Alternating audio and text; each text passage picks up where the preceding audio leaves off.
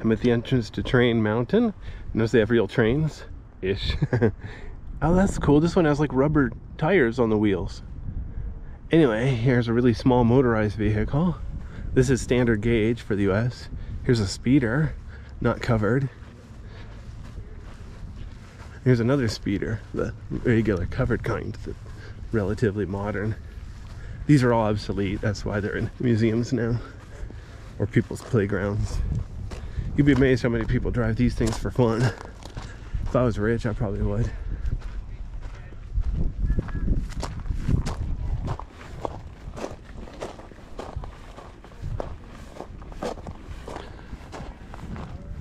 Okay, so check it out. Here's a rotary snowblower.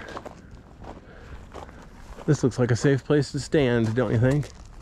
Wow, it's even got a coupler. That's heavy. Notice there's stairs up here. Keep off. Do not climb. You gotta admit, it sounds like fun. CPVP435 Wocus. CPVP474 Fuego. I don't know if that's an acronym or a name or what. But notice there's stairs, so we can go up inside. Alrighty then.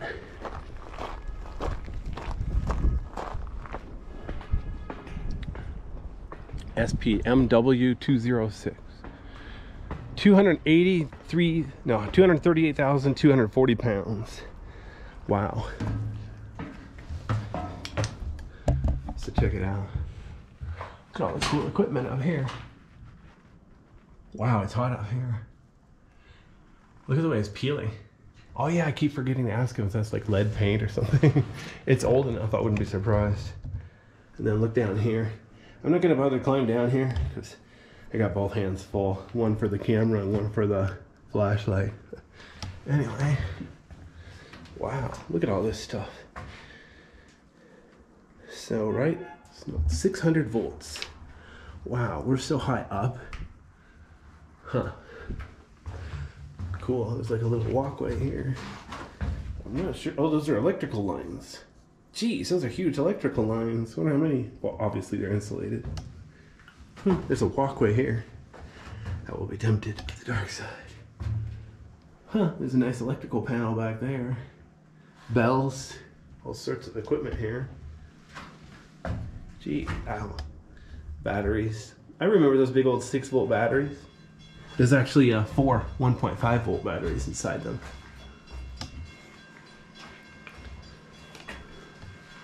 Here's pictures of what it looked like when it was working for real.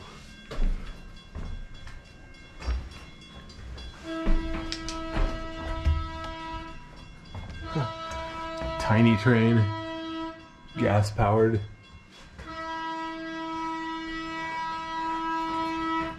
The steams are most fun to watch, and they sound cool. But I heard they're more trouble than they're worth. Electric's the easiest. Hopefully the future is an electric for everything. Slowly but surely. Once they invent better batteries. Once they have decent price solid state batteries, then hopefully we can say goodbye to gasoline. See how it goes.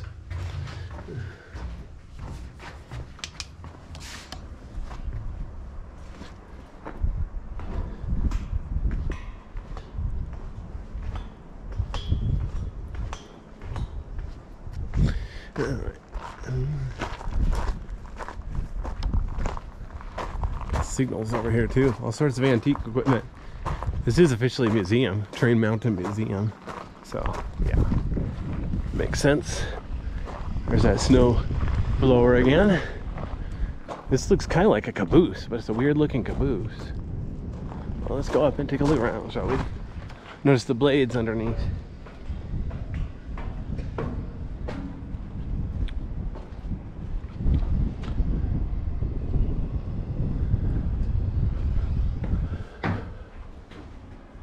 Got all sorts of levers in here.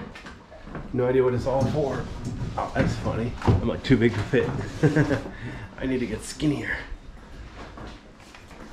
Fusees and torpedoes. Man, I really got to find out if that's a spelling error or what. fusees and torpedoes. Calamus.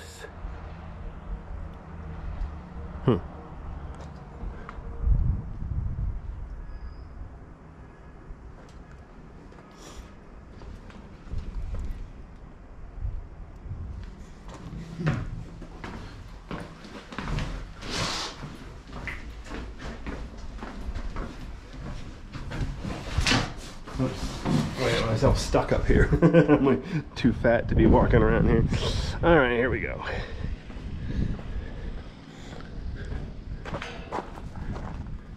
What's weird, notice how this blade is an indentation in the I think it's the wood's just falling apart. Anyway, 2 blades, 1 point in each direction. Must be to clear off the rat. Oh, here we go. When snow is light, the flanger is put to work. The flanger has 2 steel blades that are lowered between the rails. Air cylinders move the blades. One blade throws snow to one side while the other blade does the opposite. Snow is between the rails before it becomes a buildup of ice, thus possibly derailing the train.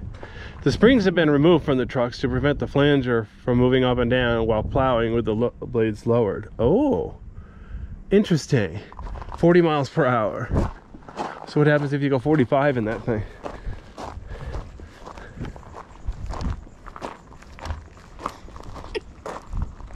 But yeah, it actually goes down in between the rails, and it says it's to clean the ice out of there, to make sure the trains don't derail from ice. Makes sense.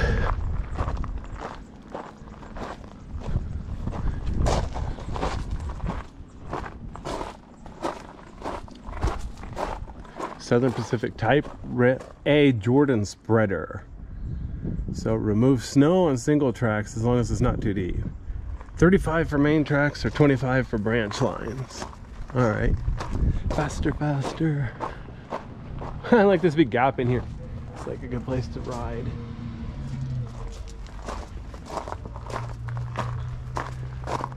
Well, let's take a look inside, shall we? It smells sketchy in here.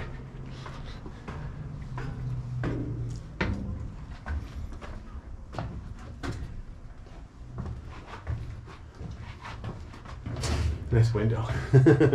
Nice neighborhood.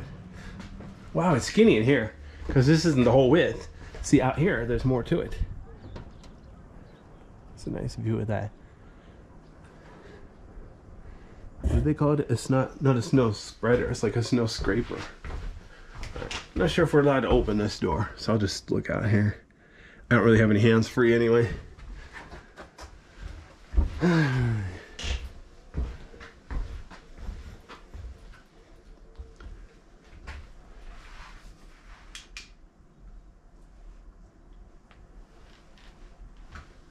Yeah, I brought my flashlight collection with me so I can go caving on this trip.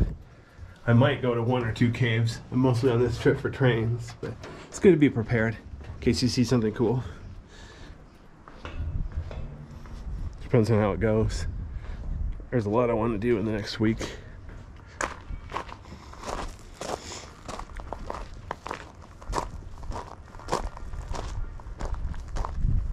Look at this big thing that come way, way out. I didn't see any pictures of how